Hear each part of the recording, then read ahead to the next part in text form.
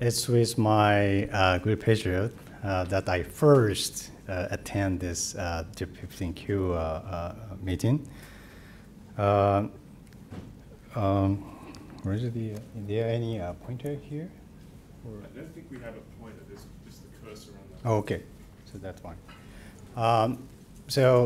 The title, I don't know who wrote my title. It's the program says that the Takumi mouse model of the Dup15q, although they just a different title. But it's my pleasure, thank you, to have this name. So, so I'm going to talk about today about this story. The first, little bit briefly introduce mouse models, and then talk about a little bit about Synapse using our mouse models, and then kind of now that the family says that it's the seizures is most important issues. So a little bit talk about excitatory inhibitory balance, and then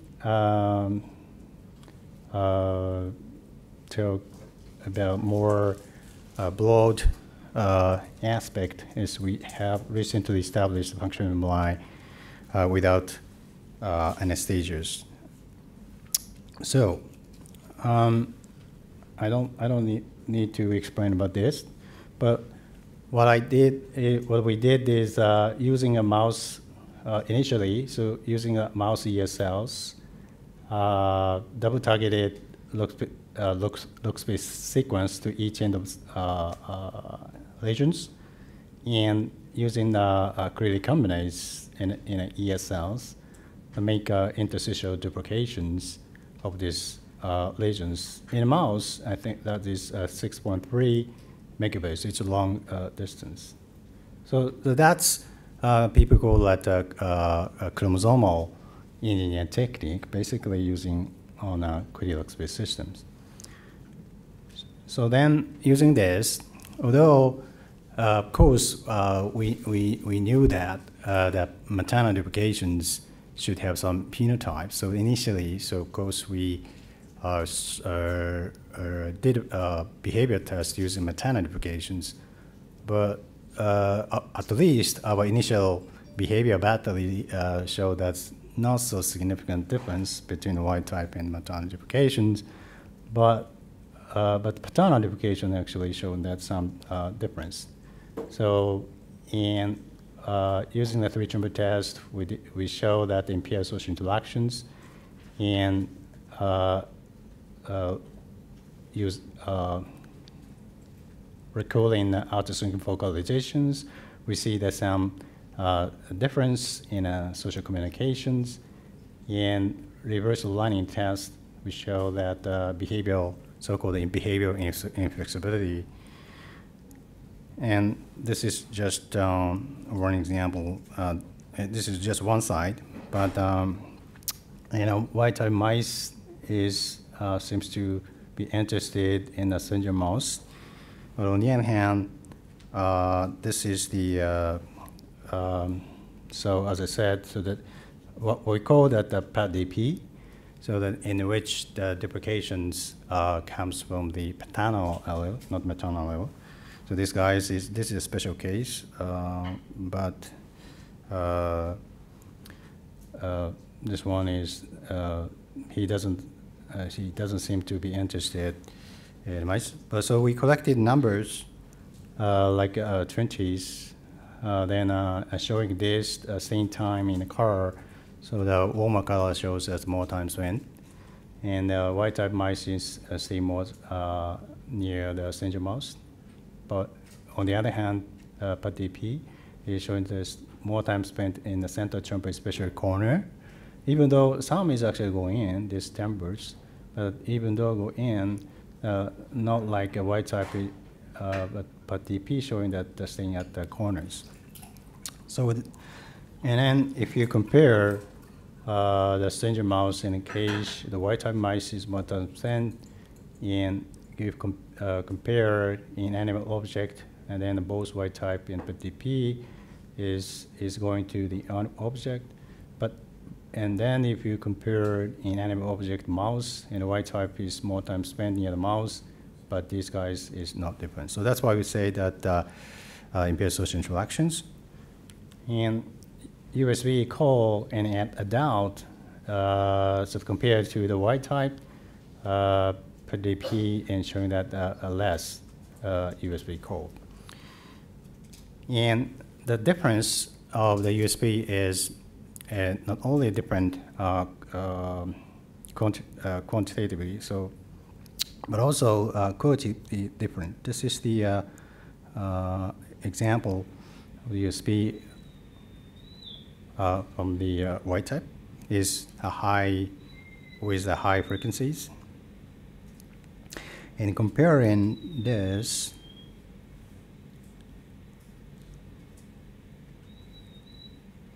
so in PDP,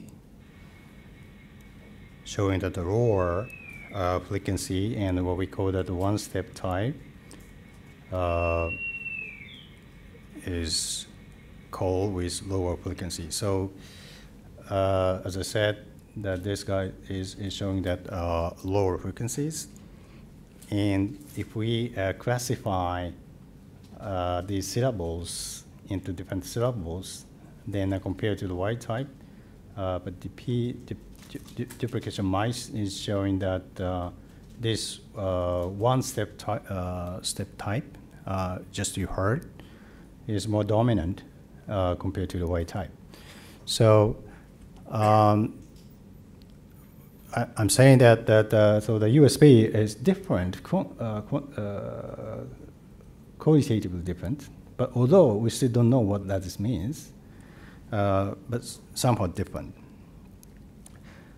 So in a behavior test, we say that the pattern duplicate mice show that the normal social behaviors, interactions, and communications, behavior flexibility. I didn't show that at all, but they show that high anxiety. And using this, now we are doing a different kind of experiment. And one is on synapse, because as you know that especially in autism spectrum disorders, neurogan, neurexin, or shank, these kind of the synaptic molecules is reported to a kind of risk genes or causative genes in autism. So now it's not only autism, but also other psychiatric diseases. This might be a synaptopathy. So we check the synapse by in vivo images using a 2-photon microscopy. And then what we found is that this is the image taken from the somatosensory cortex. And so if you see this, here, you see that spine here, and after 2 days, that this spine is disappear. And then you see here, new spine is formed after 2 days. So we calculate this kind of what we call the turnover rate of the spine formations and spine eliminations. Both spine turnover rate of the spine formation and eliminations actually increase in our 15q Dup mice. And more interestingly, this phenotype, in other words, altered spine dynamics, this spine phenotype is observed not only our mouse models, 15q Dup, but also observed in other mouse models of autism, such as neurogan 3 knock-in mice, which is judo generated, or BDBR mice, which is the behaviors in terms of behaviors, and that shows that the autistic phenotype. So these kind of mouse models have the different cause, but showing that similar synaptic phenotypes. So we hypothesized this kind of the altered spine dynamics might be common in the phenotype in a mouse, at least at mouse model for autisms. But in our models, we still have at least 11 annotated genes in these duplicate regions. And so next questions is which genes and what lesions is responsible for these spine phenotypes. To check this, we introduce each genes and then see that the spine phenotype. As I said, so we have actually two different models. So one is a so-called PAT-DP. So again, the duplication comes from paternal level. Another one is MAT-DP, so the duplication comes from maternal level. And at least, as I said, well, initial behavior screening, so there's PAT-DP showing that abnormal social behavior. So first, I think, so we thought that maybe this paternal expressed genes should be responsible for this synaptic phenotype. So we introduce these each genes by in neutral explorations and check the spine by in vivo imagings using two-photon microscopy. And then this is a result, and to make a longer story short, so among these four different genes, so-called nectin, is shown here, in showing that the similar phenotype as the original duplication mice. So we thought maybe nectin might be the responsible genes in this spine phenotype. And then we prepared the nectin knockout because the duplication mice is showing that the nectin expression is increased. So we want to see that the loss of functions of these genes. So using the nectin knockout, mice shows the spine formations is actually decreased. So the opposite phenotype. And then finally, this is original duplication mice. And then we deleted only one copy of the nectin from this original duplication mice is by CRISPR-Cas9 systems. So that actually the gene expression level is other paternal expressed gene expressed about twofold increase compared to the wild type. But this new PAT-DP delta nectin mouse is showing that no difference of the expressions of nectin between the genotypes. And then check the spine phenotype. The spine phenotype showing that exactly the same as a wild type. So we can successfully rescue the phenotype of spine phenotype. So from this experiment, we say that nectin might be responsible for this spine phenotype. So now the nectin is actually adaptive protein. It's not a synaptic molecule. So the adaptive protein. So now we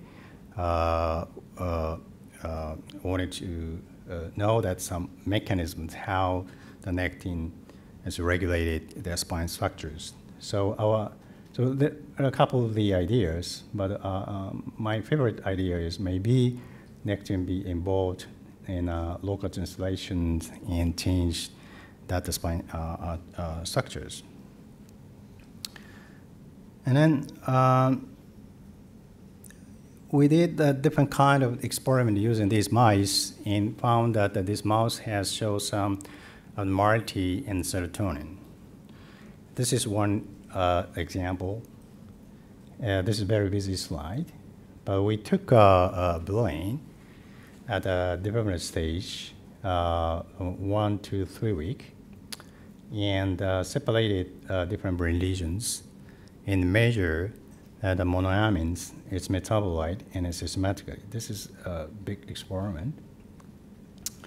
And we see that some difference in the dopamine and others, but the most significant difference was serotonin.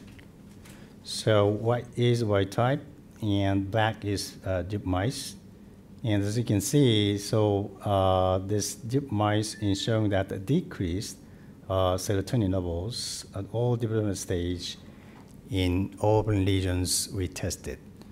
So from this result, we hypothesize that decreased serotonin levels, especially in a development stage, may affect this neural development and then affect the behaviors. So to check this first, so we first check the raphe nuclei, that serotonergic neurons in raphe. So to make a slice from those raphe nuclei and did the electrophysiological experiment. So this is the showing that the resting membrane potentials of serotonergic neurons in the raphe nuclei, and showing that 15q Dup is showing that hyperpolarizations compared to the wild type. And the raphe nuclei is, as you know, that the large nuclei. So we divided the lateral regions and the medial regions, so two different regions.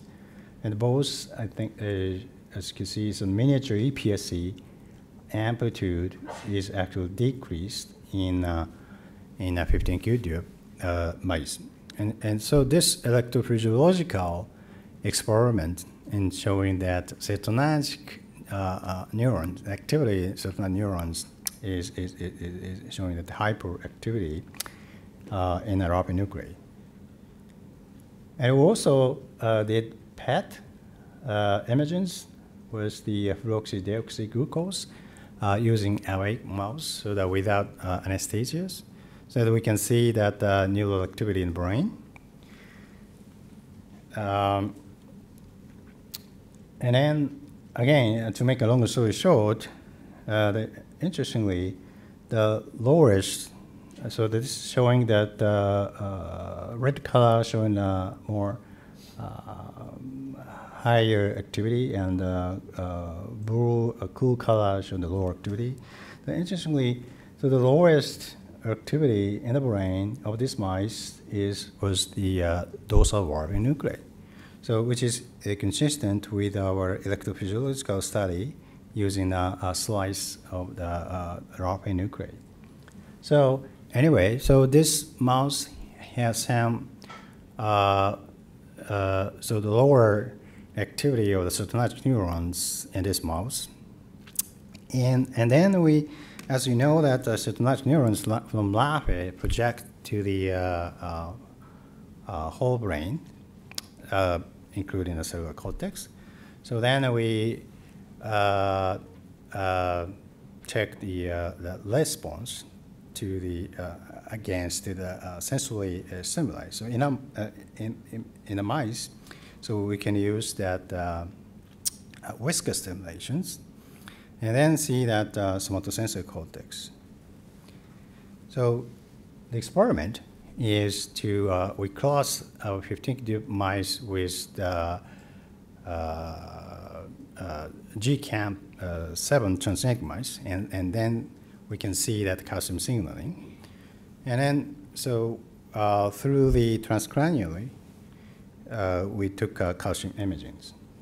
So stimulated whisker, this is the principal area, response by whisker stimulations. And then you see that this is the response, calcium response in a wild type. Compared to the wild type, 15q Dup is showing that principal areas is not so different, but what we call that the surrounding area is larger than the wild type. So we thought maybe this sensory evoked response in this barrier area might be a change. And also we checked this by a different way. Another was this is the result of the in vivo electrophysiology. So stimulated whisker, we recorded activity from the somatosensory cortex in vivo. And then, again, as you can see here, in a control, stimulated principal areas is showing that the post-synaptic potentials here, and surrounding areas relatively depressed. But compare this, the 15q dupe, stimulant area, as a principal area is not similar. But as you can see, so surrounding area is shown a little bit higher. So compared to the control. So we thought maybe that this inhibitions might be impaired in this area. So check this. We first did the immunohistochemistry using a synaptic marker. The very good one, which is the excited synaptic marker, density is not so different between the wild type and the 15q dupe. I didn't show this, but on the other hand, we get, which is a synaptic inhibitory synaptic markers. In the somatosensory cortex, layer 4, 6 is not so different, but especially layer 2, 3, you see that VGAT density is actually decreased in 15q dupe mice. So I'm saying that the inhibitory synapse is reduced in especially the layer 2, 3 neurons in somatosensory cortex. So also we did the EM, electron microscopy studies. And what we found is asymmetric excited synapse number is not different, but the symmetric inhibitory synapse numbers is actually decreased, which is consistent with the immunohistochemistry data. So I'm saying again, the number of impressive synapses also decreased. Then we check the electrophysiological property in a somatosensory cortex by using a slice. Miniature EPSC, not different. I didn't show this. But here, I show here in miniature iPSC using the somatosensory cortex. What we found is iPSC frequency is actually decreased. So again, electrophysiological also show that inhibitory impairment. So, somatosensory cortex, we see that this action potential frequency is actually increased in a 15q dupe and compared to the wild type. So we say that this mouse is showed that some kind of it's altered excitatory inhibitory ratios. Again, in saying that hyperexcitability of layer 2-3 pyramidal neurons in this mouse. So as I said, this mouse has the decreased serotonin levels, at least during the developmental stage. So we asked whether if we supplement the serotonin levels, especially during the developmental stage, that can rescue this phenotype. So the experiment is a little bit trick. So what we did is to increase the serotonin levels in the brain, we treat the SSRI fluoxetines in the mom, and then we expected that the process go into the pups through the milk. So we treat the mom at the pup's age at the postnatal day 3 until the weaning, so the 19 days. So we treat mom. And then after weaning, so we stopped the treatment. And then after pups grew up, and we did the electrophysiological experiment and behavior experiment. And then this is a result of the electrophysiological experiment. As I said, so the rapid nuclei in the vehicle case in their miniature EPSC amplitude is actually decreased, and this decreased amplitude recovered by treatment of the fluoxetines. In the somatosensory cortex, so as I said, miniature iPSC frequency is decreased in a control and vehicle case, but this decreased iPSC frequency is recovered in this treatment. And also, serotonin and its metabolite 5-HIAA is actually decreased in the BQ case, but this decreased serotonin levels is also recovered by treatment of fluoxetine. And then what about the behaviors? So this is a result of the three-chamber test. So the BQ case, as I said, so the wild type, more time spent near the stranger mouse, but the 15q dupe showing that no difference. But in a group with treatment with fluoxetine, showing that more time spent near the stranger mouse. So at least this one, this social behavior phenotype can be rescued by this treatment. And this showing that a result of the reversal running reversal learning test is Morris Waterman's test, and showing that behavioral inflexibility, but this behavioral inflexibility phenotype is not rescued by this treatment. And this is the result of the USB measurement. And the experiment is a little bit different in these pictures.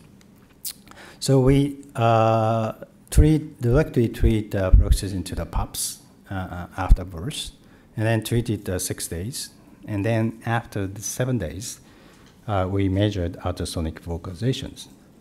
Then compared to the wild type, but the 15q dupe is showing that large amount of USB. Probably this is probably due to the anxiety, not to the impaired social communication. But anyway, so this large amount of USB can be rescued by treatment for fluoxetine in dose-dependent manner. So what I said is, so this mouse is showing that the reduced activity of the serotonergic neurons, and showing that some intermediate excited imbalance, and these kind of phenotype can be rescued by treatment during the stage. And then finally, I just give you a little bit different story. So we to bridge a gap between animal model and human data. So we wanted to establish the functional MRI using an awake mouse without anesthesias, and take resting member mutations, resting state image, in addition to have some image in a task. In our case, we skip them olfactory task. So this is result of the resting state function connectivity, and using lateral sphenical cortex as seed, so we can see that so-called default mode network. And compared to the wild type, and 15q dupe is showing that so the anterior region is disappeared. So we say that at least compared to the wild type and 15q dupe, and showing that the difference in the default mode network. And this is the result and functional connectivity by calculating correlation coefficient using the region of interest. And then this is a result of wild type. Compared to this, 15q dupe is showing that we say that in whole brain we saw that the hypoconnectivity. But in some limited network, like prefrontal cortex, or lab and nuclei, or local cells, those lesions may be showing that the hyperconnectivity. So this is just a direct comparison between wild type and the 15q dupe, and showing that mostly showing that the decrease, so the hypoconnectivity, but some limited area in showing that the hyperconnectivity.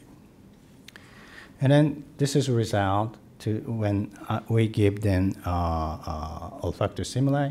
So we give them the other orders. Other orders is from the other mice.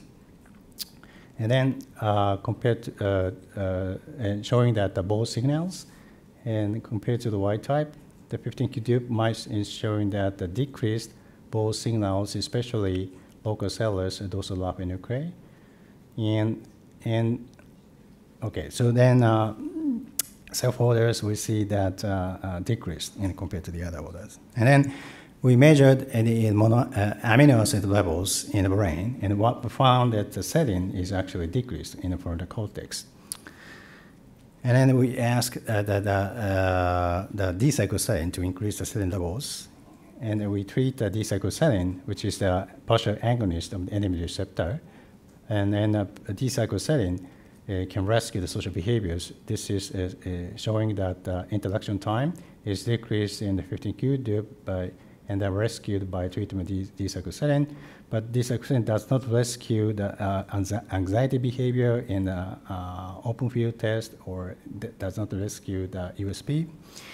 And then we check this mouse with the D-cycloserine treatment mouse, and showing that more hyperconnectivity compared to the control. So this is just a comparison between naive 15q mice and D-cycloserine treatment. So increased connectivity. So a summary, so we set up the functional MRI using awake mice, and we can record the resting state functional MRI, and also we give them some task. And the 15q mice showed in general in hypo, or showing that hyperconnectivity, but some lesion network is showing the hyperconnectivity, and D-cycloserine can rescue the social behavior and showing that the hyperconnectivity. Anyway, so what we want to say, so this might be this system might be can bridge a gap between the mouse data and the human data. So what we said that we generated duplication in the musculum 7, and that lesions correspond in humans 15q1123. Okay, thank you. I should acknowledge people. So initially, the Jin Nakatani, the postdoc, was generated this mouse when I was in Osaka. Thank you very much.